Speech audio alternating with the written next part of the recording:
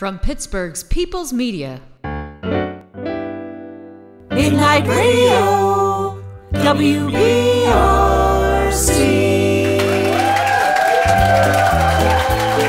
Live from Zoom Room B on the World Wide Web, you're listening to Bricolage's Midnight Radio, a remote education program connecting school curriculum with the creation of 1940s-style radio plays. Whatever you're learning in school today, it's Midnight Radio. Students transform into radio plays. It's Midnight Radio. Performing sounds of what characters say. It's Midnight Radio. Bricolage is proud to present Midnight Radio.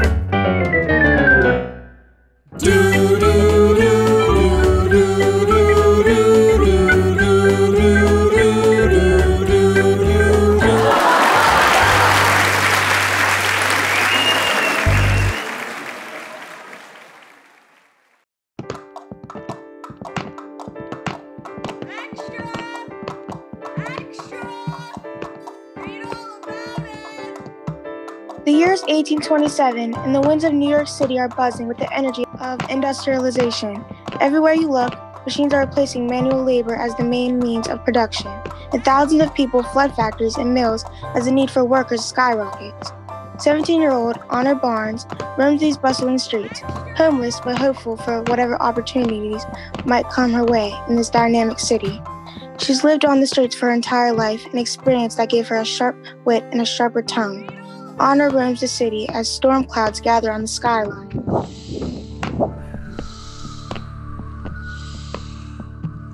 Honor becomes aware of a second set of footsteps behind her, echoing above the noise of the crowd. Who's that? It sounds like they're following me. But who would be following me?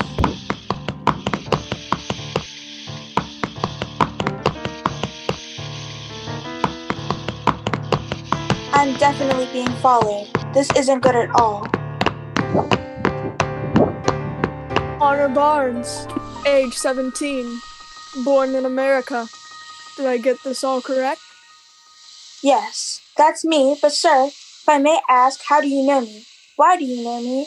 I clearly don't recognize you.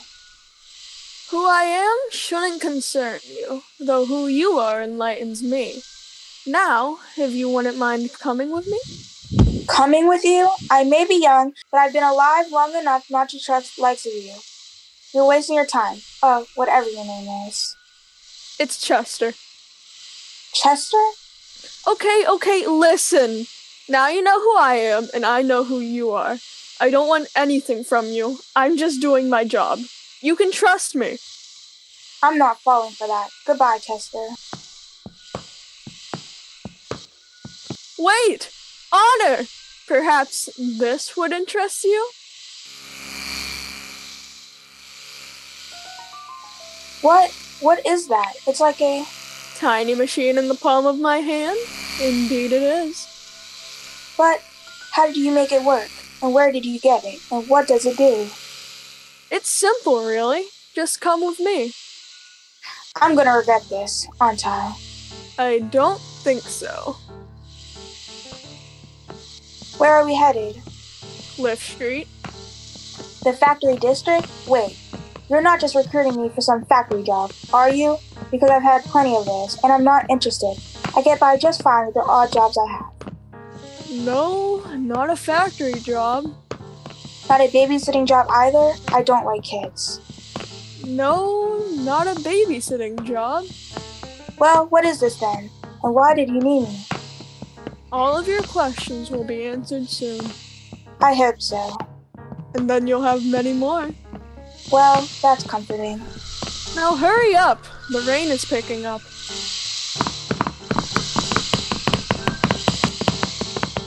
Well, here we are. A factory? I said I didn't want a factory job, remember? It was like the first thing I said. Relax. This is no normal factory. And you're not here for a job. Chester, you're back, and I see you brought our guest of honor, so to speak. Yes, I did, just like you asked. Who are you? My name is Lewis, but most people call me Doc. I'm Honor Barnes. Oh, I know who you are. Who's that? That's Kulon. Kulon is mute.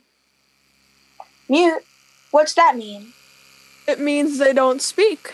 They can hear everything you say, they just can't say anything back. What kind of factory is this? I've never seen machines quite like this before. That's because this is a factory like no other, Honor Barnes. What we make here is something that can't be found anywhere else on Earth. Okay, you've got me curious. Curiosity is a valuable trait. So you aren't going to tell me what you make here? Please don't make me guess. I hate guessing. I don't think I should tell you. I think I should show you. Here, take this blank paper and pencil. Now write down as much of your life story as you can fit onto that sheet of paper. You do know how to write, don't you? Of course I do. I may be homeless, but I'm not illiterate. Well then, have at it.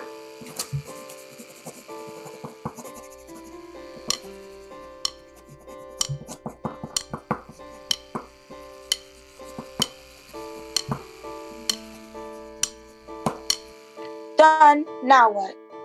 Now show me the paper and let me look at it for 3 seconds. After 3 seconds, I'm going to give it back to you, and don't let me see it again. Okay, here you go. Alright, I'm done. Take the paper back. Now I'm going to recite everything you wrote down on that paper back to you, word for word. I guarantee you I won't miss a letter. What? That's impossible. Not for Doc, it isn't. Alright, then let's see it. I was born 17 years ago last March to a woman named Frances Barnes. She lived long enough to name me Honor, but then passed away when I was only a week old. I spent my early years being passed from orphanage to orphanage before I decided to take control of my own destiny. I struck out on the street when I was just 6 years old, and I have never looked back. Whoa. Did I get it right? Yes, and that's a cute parlor trick, but I don't quite see what this has to do with the factory. What do you make here? Autobiographies? Not easily impressed, are we, Miss Barnes? It's gonna take a little more than that. Kulon, come here, please. Kulon, I think it would be nice for you to say hello to Honor. Would you do that for me? But I thought you said Kulon was mute. They can't talk.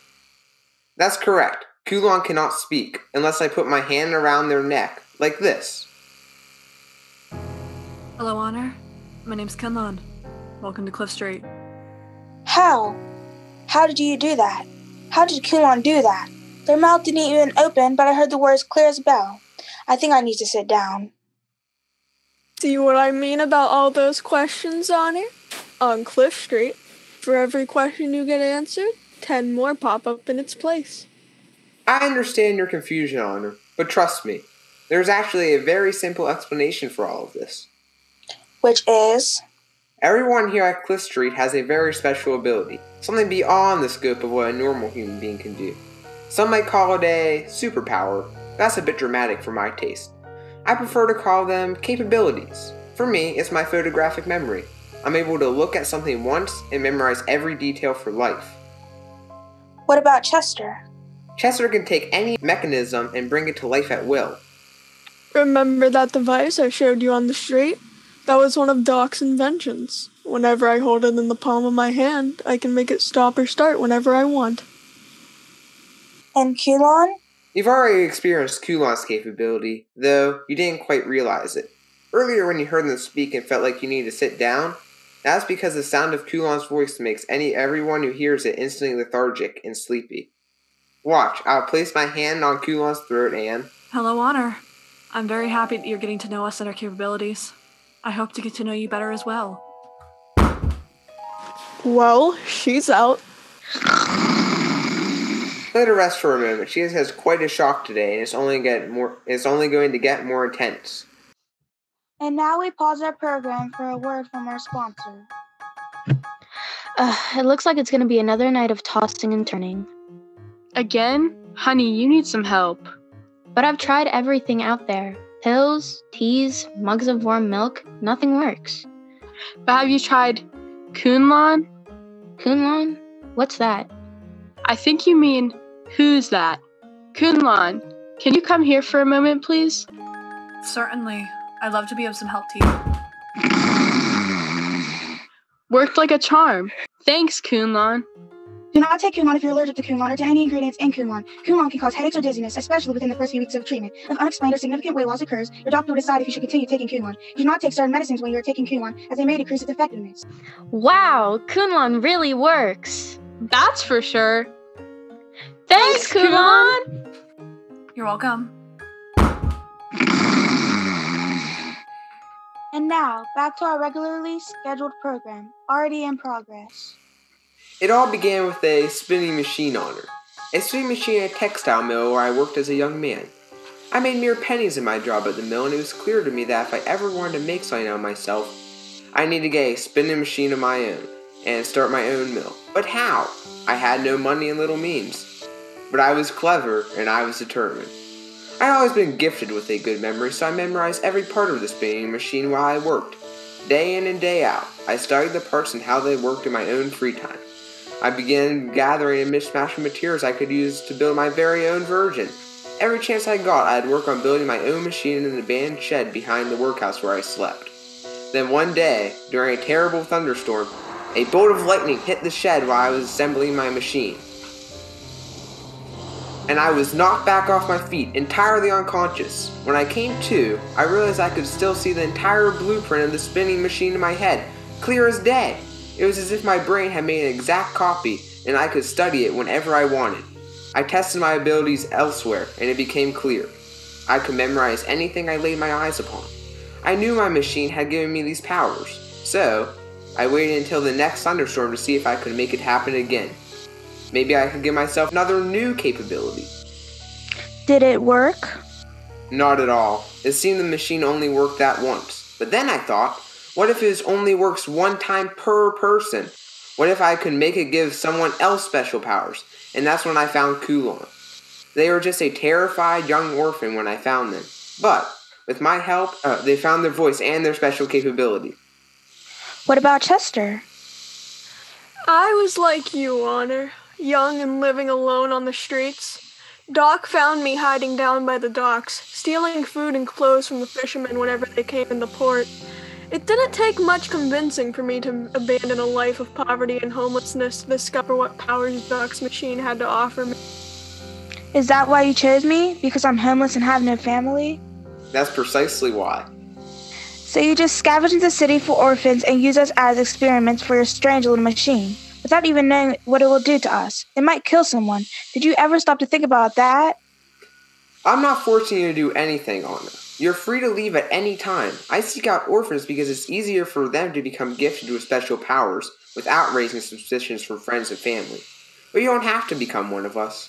You can go back to life on the streets, a life of uncertainty and strife. Or you can join our family here on Cliff Street and see what capabilities you might gain after a session with my machine. But why? Why are you doing this? Have you ever worked in a factory, Honor? Unfortunately, yes. And what was it like?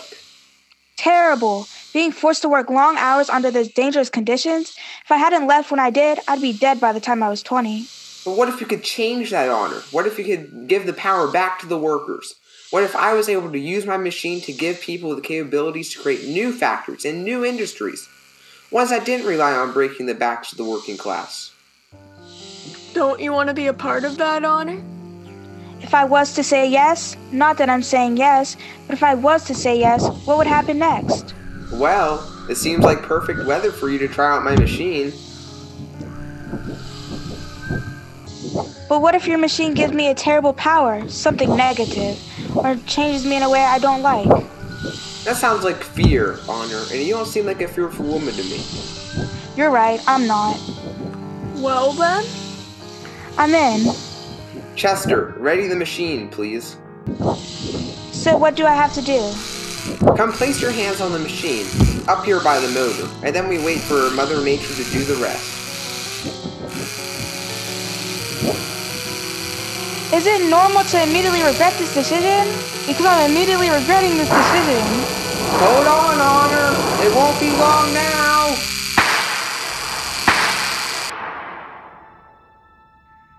Honor?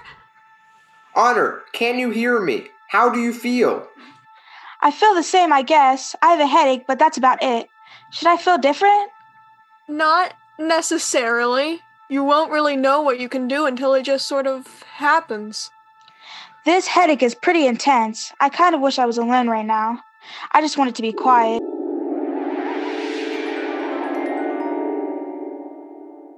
Wait, where did everyone go? Doc, Chester, Kunlon? What happened? Come back.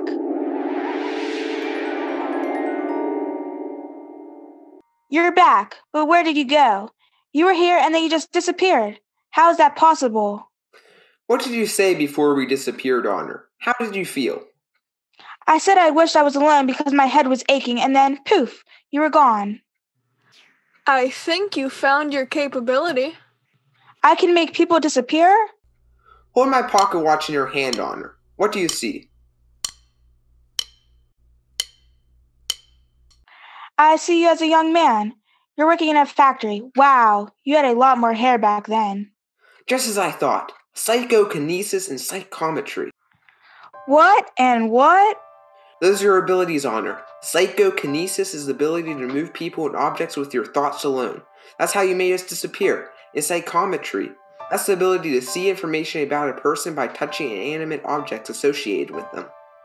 You mean I'm one of you now? I really do have special abilities? Yes, you do.